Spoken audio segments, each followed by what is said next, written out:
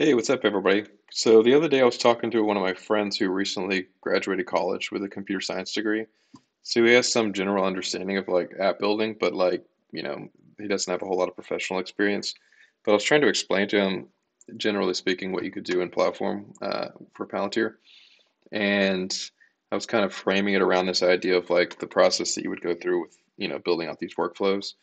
And of course, I told him to go to like build.palantir.com, sign up, and like I recommend everybody go to learn.palantir.com and you can start doing these like end-to-end workflows on your own. I think I kind of pushed him that way to say like, hey, you can go out do these trainings and figure out, uh, you know, where to go from there, right?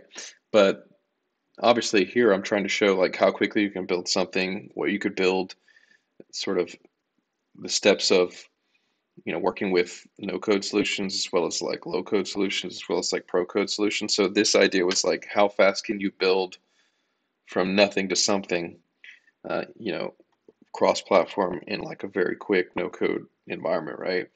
And so I was showing him on top of all of this and how you sort of hydrate your ontology, right? You can essentially layer in AI to the whole process and streamline, speed up everything, and everything becomes way easier.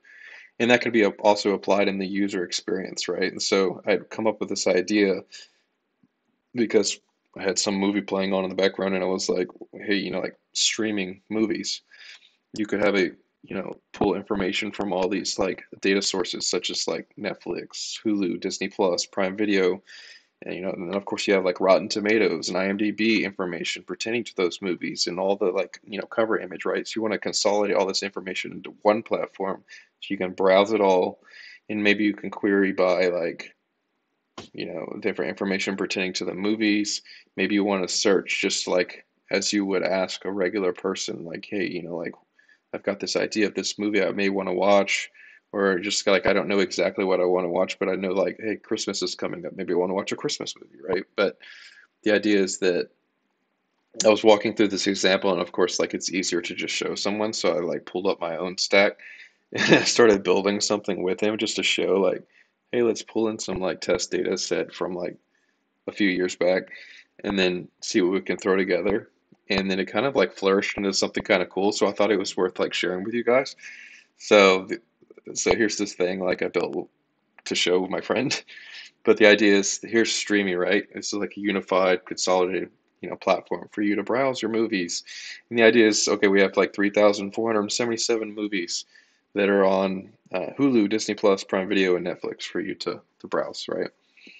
And don't if you see something in here you're like, don't like be disappointed later when you go to find it's probably not there anymore because this, like I said, this is a data set from before. So actually, I pulled all this information from Kaggle, which kind of has a bunch of different data sets like CSV formats and other things that you can kind of yank in just to do like different set up little test projects of different things. Just kind of play with this stuff for research. People use it for like data science stuff, but anyway. So for the sake of this example, I was just showing how you can sort of bring the data in, build out your pipeline, and then elevate it up to this, building an application of this, powerful thing, and then sort of adding AI on top of it. So the idea is here you can come in here. Most of the time, you don't know what kind of movie you really want to search for, so you can kind of scroll through like you normally do, right? And so maybe 28 weeks later, for example, and you click it and you get information about the movie, like how well it did in the box office, what is its rating. The rating's kind of, yeah, it's a pretty fair rating, I guess. So it says like, okay, well, of all the streaming platforms, this one is only available on Hulu. So like maybe I go search on Hulu, or maybe I have this link me out to Hulu, right? There's so many ways you can go about this, right? The idea here is, hey, it's just like a simple, joining of all this information for you to make use of it, right? But maybe I kind of want to like filter it down further, and I'm like, okay, maybe I'm in the mood for like a, I don't know, Clint Eastwood directed movie, for example, right? So here's a Clint Eastwood directed movie. Maybe I want to watch Million Dollar Baby. Okay, so that's on Netflix, and here's information pertaining to that movie, right? So get a pretty good score. Uh, but I'd set up like, okay, well, you can, maybe you have specific criteria that you can like filter by, right? If this, then that, right? You would set up your conditions but not everyone likes to sort of process and think that way when they go searching for stuff like this.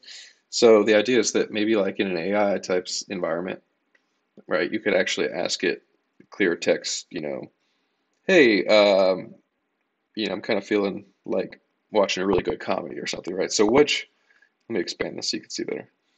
Which comedy movies from the last decade have been smash hits at the box office? So like, I don't want to have to go look for this. And maybe this allows the AI to reason, right? What is a smash hit in the box office? I mean, it's going to make some assumptions, like maybe, okay, so it says above 100 million would be like a good assumption, right? That, okay, comedy movies the last decade that did over 100 million in the box office. And I'm seeing a trend here. It seems like the, kids movies do really well. And of course, like I said, this data set maybe is like up to like 2019, so it is what it is. But if I took out that box office constraint, right, you're going to see way more comedies available in the last decade from this data pool, right? But that's the idea, right? So I just want to be able to, I have this idea. I don't necessarily know exactly what I'm looking for, but I know broadly. And so I can apply the same type of logic or thought process to this. So, maybe the kids want to watch a movie together, right? So I'm going to say, all right, a little bit of context. I'm 35 years old, and I'd like to show my two small children family slash movies that were popular when I was in elementary. Okay, well there's going to have to be some reason here. Well, I'm 35. When would I have been in elementary school, right? And then what are like children family movies that I may want to watch with the kids, right? So here's really popular movies that were popular about the time when I was in elementary, right? So I could come in here and be like, oh, cool. Oh, I'd like to watch Tarzan. Well, Tarzan's available on all three platforms. Yeah, that's great. I've never heard of this movie, but maybe I would want to watch it, right? So it's on Disney Plus, so the score is like horrendous. So maybe I don't want to watch that. But the idea is it's just kind of help you browse using Mighty Ducks. Love Mighty Ducks movies, but anyway. So on to another example. So maybe I just want to watch a movie. Me and the wife, probably just me, because I want to watch an action movie, right? I've got a pretty cool home theater setup. So I'm like, all right, I've got an awesome Dolby Atmos setup. And so show me great action flicks I can watch that, let's see if I can edit this right, that supports Dolby Atmos. Right, so I can fetch that. And the reason being is like, all right, so if you don't know, Dolby Atmos is essentially like surround sound, but it's three-dimensional sound. So you have like speakers in the ceilings and stuff like that, right? And so, all right, well, here's some pretty cool action movies that support Dolby Atmos sound, right? So, okay, what would I want to watch? Maybe X-Men. All right, so X-Men, it's on Disney Plus. So if I go on Disney Plus, I can go stream this X-Men flick, right? And it did 200 million in the box office. It's rated PG-13, so it's pretty good option there. The ratings, yeah, pretty good a shot. So that's the idea. Maybe one more example, and then I can show you what's the details behind that. Let's see. All right, so show me what highly rated movies contain graphic nudity so that I can avoid them. Yuck, right? Show me movies I don't want to see. I don't want any graphic nudity in my movie. Okay. So IMDb score greater than 7. See, like some of these things, the model's going to try to like fill in the blank, right? You're leaving a little bit of room for it to sort of reason. So the idea is like, okay, highly rated movie. So I guess if it's an IMDb score of 7 or greater, right? I didn't define that. It defines that. And then, okay, rating content contains the keyword graphic nudity, right? So here's these movies, right? So Ex Machina, wow, that's a pretty good score. Oh, but so I definitely won't watch this later on Netflix. So, that's the gist, right? This is just an example of consolidating information quickly into one platform, setting up this cool workshop module for you to interface with, plugging in AI and agents and stuff into the actual like user experience, as well as like the actual backend as to like how we built this. You can actually like, in Pipeline Builder, for example, when you're building this stuff out, say what you're trying to do to like clean the data, for example, right? And you can use AI throughout everything. So this was just like a really cool way for him to sort of wrap his head around what you could do, in Foundry with AIP. And so, like I said, I went on this site. So for here's like data sets pertaining to Netflix, Prime Video, Disney, Hulu. I don't uh, I don't know exactly when it was updated last. That's why I said maybe like 2019 or something, right? So 3 years ago. Okay, 3 years ago it got updated. That's when it was last updated. So I pulled in information. Here's my thought process, right? I'm like, all right, give me movie, all the movies from Netflix, all the movies from pretty much all the platforms, right? Go to IMDb, figure out, get the metadata information, give me a subset of all the movie information that it knows, go out and fetch like the cover photo information, get like Rotten Tomato information. So it's a bunch of different stuff, right? It's siloed data, right?